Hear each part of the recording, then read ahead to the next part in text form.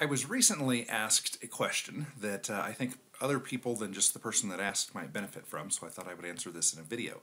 A friend of mine was involved in a discussion with someone, and one side of the argument discussion was that in a self-defense type situation, anybody that's carrying a gun should be proficient enough not to have to shoot somebody in the head or chest or someplace that's likely to kill them, and that person, the defender, should instead shoot the attacker in the hand or the foot or something just to stop the person from hurting them, but not to actually kill the person.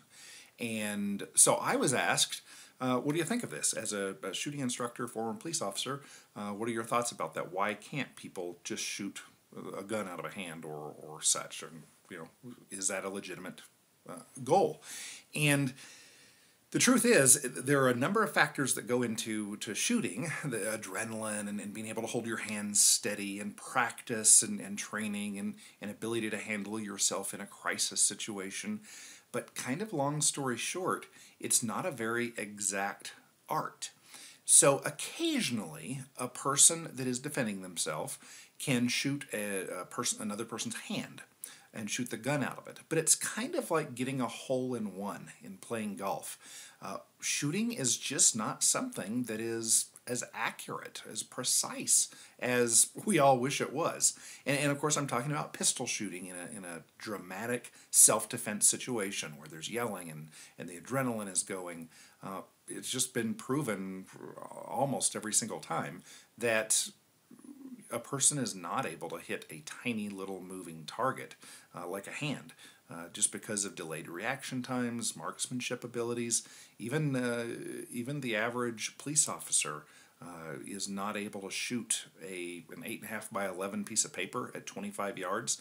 They can't even hit that 9 times out of 10 under pressure. This is a bold thing I'm saying, but I've done a lot of training. I've been trained and trained others, and most people can't do that. So when you think about a piece of paper, an 8.5 by 11 paper versus a hand, and the hand is actually moving, and you can't predict which way it's going to move, it's just not possible. So then if we think about the moral aspect of shooting another person to stop them, kill them, whatever, is that appropriate? Is that ever okay? When is it okay? And I don't have the answer for that. Well, I do for myself. I can only answer this for myself, but you have to answer it for you. If someone is attacking you and they have the means to seriously injure you or kill you, my personal perspective is that you have the right as a human being, as a critter, to survive. You have a right to do whatever is necessary to stop that person.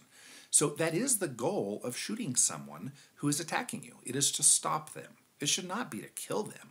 You just want to stop them. Well, then we look at a skilled shooter, even the person that's in the top 5% of shooters.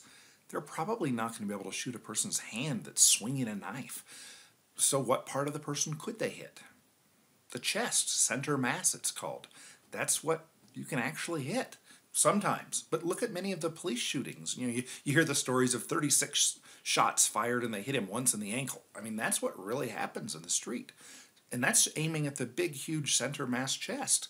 So again, that is where self-defense shooters are trained to shoot, is center mass, and it's because that's probably the only part that you can hit, a moving person. Even then you're not going to hit it 100% of the time, and that is the part that is most likely to do substantial damage to stop the person.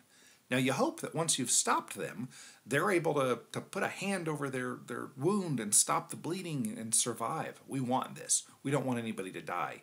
We just don't want to get killed. And we just want to stop this person from attacking us.